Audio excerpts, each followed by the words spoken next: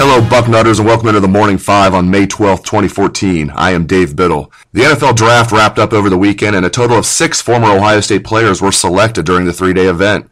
We talked about first-rounders Ryan Shazier and Bradley Roby on Friday's show, and since then, 4 additional Buckeyes were selected. Friday night, running back Carlos Hyde and offensive lineman Jack Mewhort came off the board 2 picks apart in the second round. Hyde went 57th overall to the San Francisco 49ers, and Mewhort went 59th overall to the Indianapolis Colts. I think these are great landing spots for both of them. Hyde joins a run-oriented team with Frank Gore's career winding down, and Mewhort gets to block for the best young quarterback in the game, Andrew Luck. Then on Saturday, center Corey Linsley was selected in the 5th round, picked number 161 overall by the Green Bay Packers. This is another great landing spot as Linsley will get to snap the ball to Aaron Rodgers, play for a great team, and gets to be teammates with fellow Buckeyes A.J. Hawk and Ryan Pickett. The biggest surprise Saturday came late in the proceedings when safety Christian Bryant was selected in the 7th round, picked number 241 overall by the St. Louis Rams. Bryant was projected as an undrafted free agent, and it was nice to see him drafted. But I couldn't help but think what Ohio State's 2013 defense would have looked like with a healthy Christian Bryant out there.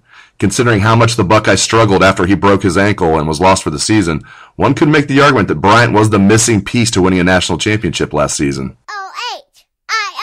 As for undrafted free agents from Ohio State that have signed NFL contracts, Philly Brown and Andrew Norwell are off to the Carolina Panthers. Marcus Double Barrel Salute Hall signed with the Colts. C.J. Barnett signed with the New York Giants, and Drew Basil signed with the Atlanta Falcons. We're still waiting to hear about Kenny Guyton, who is yet to sign with the team. There was a report that Guyton signed with the Minnesota Vikings, but that turned out to be erroneous. We'll keep you updated on Guyton. So a total of 6 Buckeyes were drafted, and a total of 5 thus far have signed as undrafted free agents. Moving on to Ohio State football recruiting, Bill Kurelic has his What I Am Hearing feature on the site right now for subscribers. A lot of people have wondered if Torrance Gibson, who is the nation's #1 dual-threat quarterback recruit, is really going to be a quarterback at the next level. Some people think he might be a wide receiver at the collegiate level. But Bill has information from an excellent source that Gibson is, quote, the perfect fit at quarterback, end quote, in Urban Meyer's offense. Perfect fit?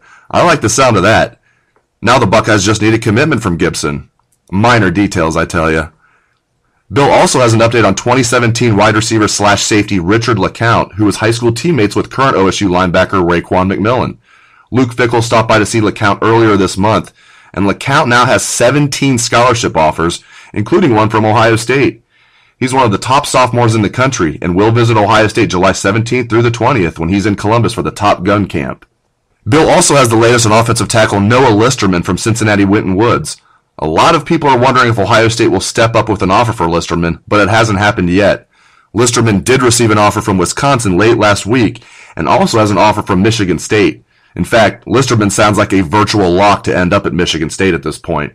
Things could change if Ohio State offers, but right now look for Listerman to wind up in East Lansing.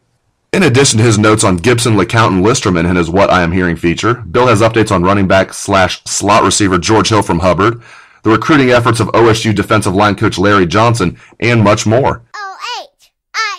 To read Bill's material and the rest of our premium content on Bucknuts, you need to be a premium subscriber. If you're not a subscriber, give our 30-day free trial a test drive.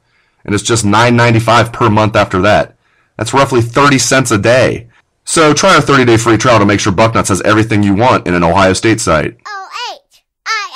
Speaking of everything you want, the Hotspot is making its triumphant return on Bucknuts this week. And this will be a new and improved version of the Hotspot as only subscribers will be able to read or post. This will be vastly different than the Wild West version of the Hotspot when free users could post. I really think most of the trouble came from the free users. Now, our subscribers will have a place where they can discuss politics and other hot-button issues with each other. It was interesting to see the reaction when we initially decided to get rid of the hotspot. We thought a vocal minority might be upset. Well, it turned out to be more like a vocal majority. It's safe to say that your complaints were received loud and clear, and it's good to report that the hotspot will be back this week. A staunch independent like me can't wait to debate all of you Republicans and Democrats. Nah, I'll probably just stick to the front row, but I'm glad the hotspot will be available for you.